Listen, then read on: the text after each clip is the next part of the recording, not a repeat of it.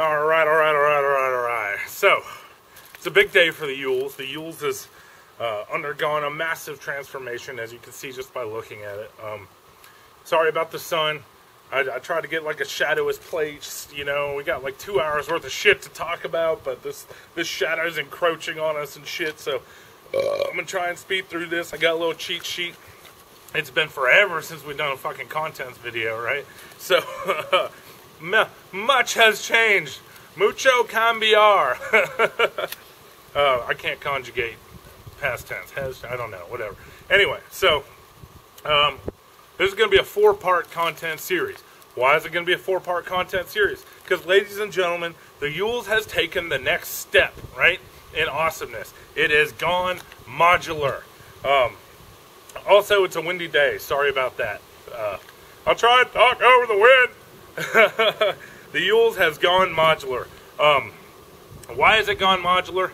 Well, I was building the EWLS bag, right? And I found there was more things I wanted to use my bag for than just EWLSing. You know, like I'd go hiking down in you know, the Buffalo River, and there's a bunch of shit that I can't trap down the Buffalo River, so why was I bringing my traps with me? I actually think it's illegal to even carry traps in the Buffalo River National Park. I could be wrong, but so I made a list. I was like, what are all the things I'm ever going to want to use this bag for, right? And my cheat sheet, I'll let you know. I want to be able to use it as a militia bag if Chinese paratroopers come. I want to be able to obviously use it for a hiking bag. I want to be able to use it as an adventure bag, like a geocaching or you know, just hitchhiking, any kind of adventure, you know. And I want it to be able to be used as a escape and evasion bag if need be, you know. Maybe we can't fight the paratroopers. Maybe it's just run for our fucking lives, you know. I want to be able to use it for camping. You know, camping has different needs. All these bags have different needs. You know, I want to be able to use it as a bug-out bag and an inch bag, in the true sense of the word. I also want to be able to use it, of course, for EWLSing, extended wilderness living, and trapping. You know, I'm going to be trapping up here, and I need a bag to be able to run out in the woods and set a trap line, go out in the morning, clean it up, that type of shit. So, what is that? 1, 2, 3, 4, 5, 6, 7, 8, 9 uses, right?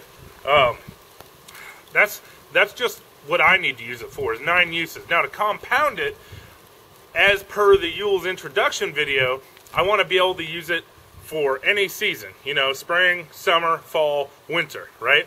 And I found that when I was building the EWLS, what I would do is rearrange gear in it and shit constantly, figuring out what works, what didn't work, what works for what season, what didn't work for what season, you know. But if you take those 9 uses times 4 seasons, that's 36 different bag configurations, right? Just to use the bag for everything I want to be able to use the bag for. For the sake of terminology, I will still refer to it as the EWLS, even though it will be used for all these other things, right? So I figured out, after a long deliberation and shit, I figured out the best way to do that is to go modular. So I broke all those 9 uses down into 4 different modules that I can use, right? And the theory is that I have this base bag, which this is the first thing I'll show you guys. In the first video, we'll tear apart the base bag, and I have these different modules that I stick in these sea-line dry bags, and based on what I need to use the bag for, it's an easy, well, I need this one, plop it in the bag, let's go. Oh, it's a bug-out bag, plop it in the bag, let's go. You know, so that's why it's going to be a 4-part series. Without further ado, let's, because this shadow is encroaching. Fuck you! It's going to be bad light soon. Let's get into this. So, we'll set these aside for now. This is the first video, and each one of these uses, actually, yeah, each one of these different bags, which cover multiple uses, because remember, I only got 4 different modules here for 9 different uses, but each one of these different modules will be a different video, and I'll explain all the uses for it. So, we'll get rid of these guys. So here we go. The first, this bag right here, just this and everything in this bag right now is going to be used as my militia bag, my hiking bag, my adventuring bag, or in my EnE bag, right? Don't need this, we'll put this away. So this is the first thing you will notice immediately is this is not the Kelty Red Wing 50. Oh my God, what happened? Well, we actually upgraded to a Kelty Lakota 65, which is 65 liters, right? So we upgraded the space of the bag, and we actually took shit out of the bag. So I'll just tear this apart and show you what's in it. This is the base bag, right? I guess I should mention at the beginning of the video, at the top of the hour, sorry, my dogs are getting into a bunch of shit, that the cold weather, the winter version, if I want to take any of these configurations, right, all I need to do is grab a big wool jacket, and boom, I'm winterized. I know that might not sound realistic to some of you guys, but trust me, it is. So, spring, summer, and fall, I can get by with this. Winter, I just grab a jacket. And basically, if I'm encountering any temperatures under 30 degrees for any of these uses, I'm bringing the jacket with me. Above 30 degrees, this guy will keep me toasty, warm, and comfortable. So, I quit dick teasing and let's get into this. We'll start on the outside. A lot of this is gear you've seen before, you know, but this is the whittled down version. Because remember, this is the EnE bag, the militia bag, the adventuring bag, and the hiking bag, right? If I just want to do a day hike down to the river or something. The whole thing weighs 24 pounds. Base weight with all this shit in it. I picked the color red or cyan or brown or whatever faggy name they have for it. Because frankly, it blends in better than green does during the winter time. And possibly even the summertime because the leaves are still on the ground. But, you know, camouflage and stealth is one aspect that I want to be able to incorporate into all these modules. So this blends in better, and in the summertime it might blend in, but you can always just go run into the fucking trees, you know, if you're running from fucking drones and Hellfire missiles and shit, right? So I guess we'll kick this off. Outer pocket first. Boom. So this is the PDK, the USGI. It's just a PDK. It's got a just a bandana in it. This is my PDK PSK, so it's my personal survival kit, right? This is something you can stick in the cargo pocket. I feel reasonably concerned that I can take on all challengers with just this, and it consists of the PDK. I should probably lay the big shit out first, but whatever. Bandana. A couple of tampons. Now, I want these tampons to be able to be used for, you know, basically quick clot, too, if we need to. So, I'm going to get some tampons that are back in, you know, in the original package that are sterilized. But, you know, fire starter, quick clot, water collection. Tampons are great for a bunch of shit. Backup compass. Bottle of iodine. This is essentially my first aid kit. You know, that and being able to evaluate and treat a casualty. Go Google Army Study Guide, evaluate and treat a casualty, learn all that shit. You can do most of that shit with some sterile bandages, some disinfectant, and some sticks and cordage. So, and of course a lighter. Extra lighter, never a bad thing to have around. You guys recognize these two? The Becker BK-17, of course. You know, I'm not going to take all this shit out. Y'all can go look in other videos. The most important aspect, just showing you what's in the base bag, and then we'll show you what's in the modular bag. So, Baco Laplander, Becker BK-17. Anywhere I'm going, out in the woods, anything I'm doing, no matter what I'm doing, I'm always going to want light and information and entertainment. Eton Scorpion. Still want to do a gear review about that. That thing's been through hell and back. Still works fine. Got this wire that I use as the antenna when we're down in the valleys for the Eton Scorpion. Really helps out a lot. Alright, let's rip this shit open. One thing I like about the Kelty Lakota is that it is top loading, but it's got this front access panel, which is really cool. The The Red Wing only had a front access and wasn't top loading.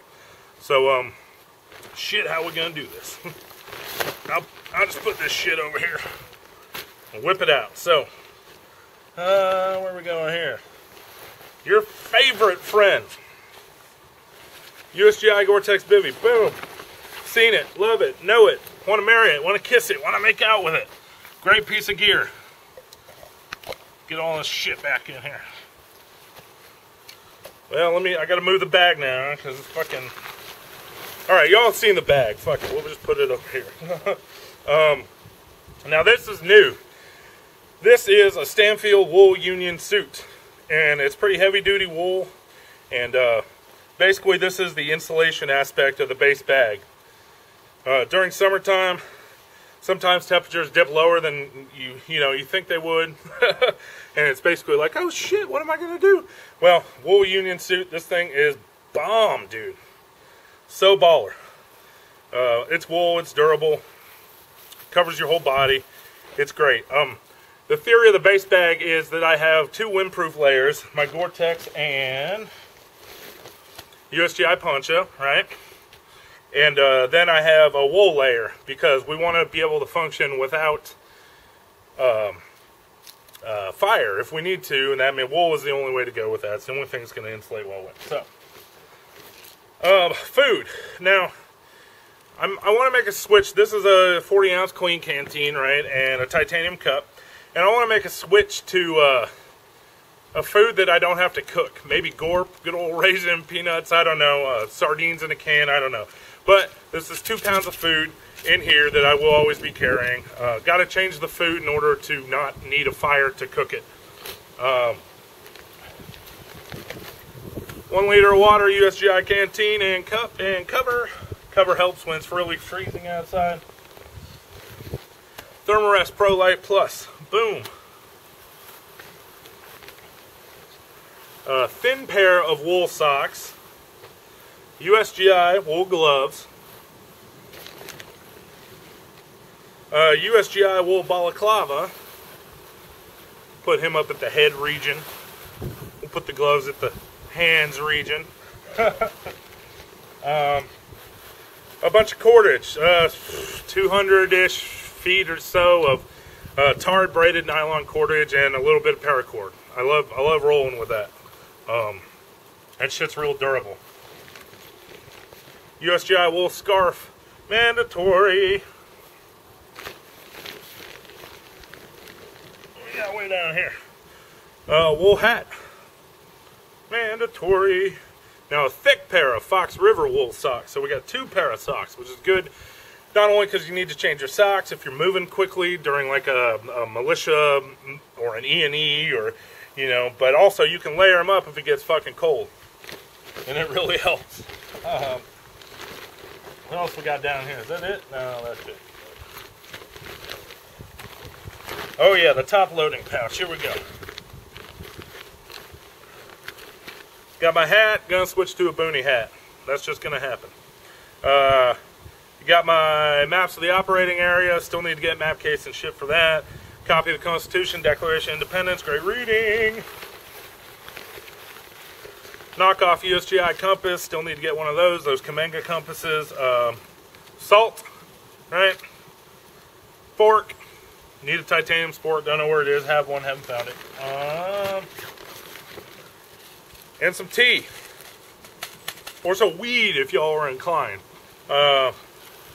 Actually, weed might not be that bad for like interesting areas and shit. You can that's probably a good barter item. But anyway, so this is it. That's it. This is the base bag of the EWLS. And again, this is, oh fuck, I'm fat. This is used for just hiking every day, 4 seasons.